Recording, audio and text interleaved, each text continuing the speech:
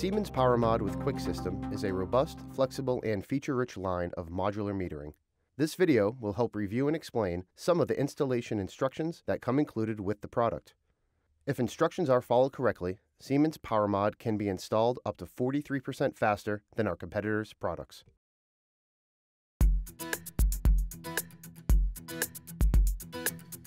All modules ship with an alignment rail, also known as a Z-rail. These rails are proportionate with the unit's length and are shipped within the enclosure. Longer Z-rails can also be purchased for improved ease of installation and reduced installation time. It is recommended to install the main breaker and tap box modules on the wall first, and then install meter stacks afterward. A few actions must be completed prior to mounting the first enclosure. First, remove the plastic closure plates from the sides of the unit along with the attached hardware. Be sure to retain this equipment for future use. Do not throw these pieces away, as they may be needed to cover the exposed bussing on the ends of the completed lineup later. Take the cover off of the unit. Additional attachment points are available for added connection rigidity to the wall or adjacent modules. If these optional attachment points will be used, then the small knockouts must be removed prior to mounting the enclosure. However, using these points is not required. Now, swing the mounting tabs to the outward position.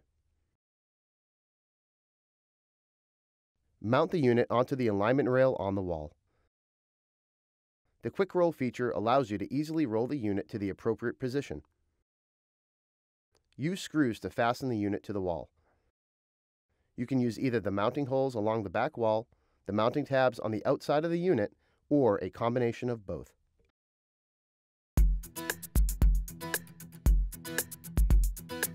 Typically, meter stacks are installed following the mains and tap boxes, but the order shouldn't have much of an effect on the outcome. Each stack should include installation components inside the unit, including the QuickConnect and Z-rail. Remove any knockouts on your modules prior to mounting them on the wall. That is, unless the wire will be exiting out of the removable knockout plates, in which case you can remove the plate and remove those knockouts at any time and replace the plate when ready. The QC coupler or QuickConnect ships inside the components box. Remove the QuickConnect and loosen it prior to installation. For best results, loosen the QuickConnect so that the top of the bolt is halfway down the QuickTorque nut. Ensure all plates and bolt heads sit comfortably in their housings. Install the QuickConnect. It should slide in easily. Be sure to verify the bolt head sits snugly in the grounding brackets. These brackets transmit the grounding path between modules through the bolt head. The top of the bolt has a torque indicating nut. It will shear off when the appropriate amount of torque is reached when tightening. Once the QuickConnect is in place, slide the second module up against the first. Check the units for proper alignment and then pull the QuickBolt straps, so the spring bolts protrude out the other side. This may require slight adjustments. These straps must be removed prior to energizing the unit. These bolts have unthreaded tips, allowing wing nuts to be installed quickly and easily when tightening the modules together.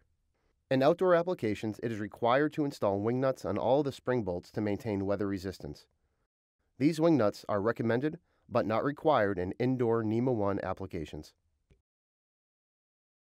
After the wing nuts are in place, proceed to tighten the QuickConnect until the bolt head shears off. Then remove the sheared nut and red separator slip from the QuickTorque operation.